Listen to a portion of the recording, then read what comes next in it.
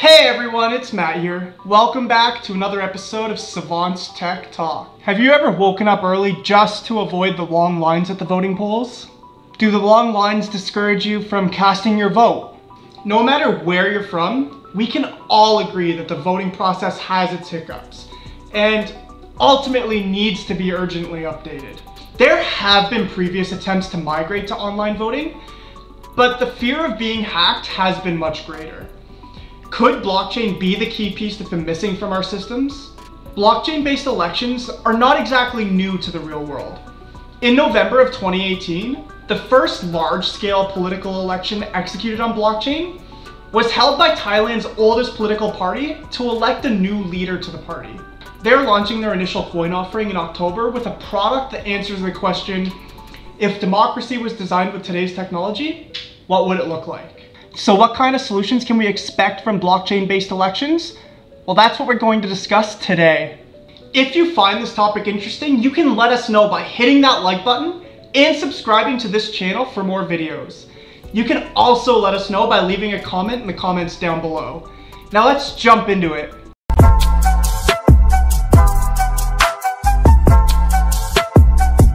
Security from hacking. A blockchain-based application is structured in a way that guarantees maximum protection from hackers.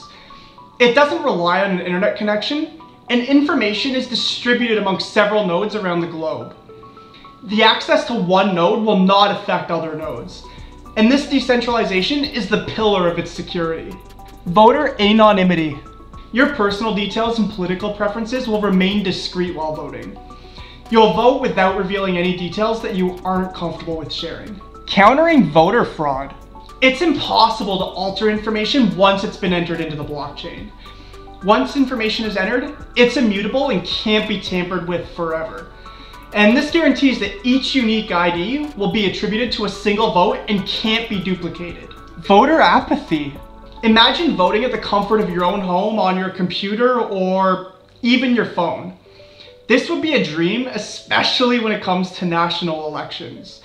And more people would be motivated to vote, which would increase the amount of votes that come in, since the process would be much more convenient for people. And then there's also cheaper elections. Ballot boxes, ballot papers, and other physical items used during elections won't be required. Currently in the United States, for example, one vote can cost anywhere from $7 to $25.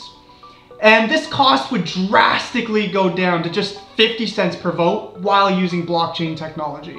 So if you found any of these points interesting, then I think that deserves a click on that like button if you haven't already.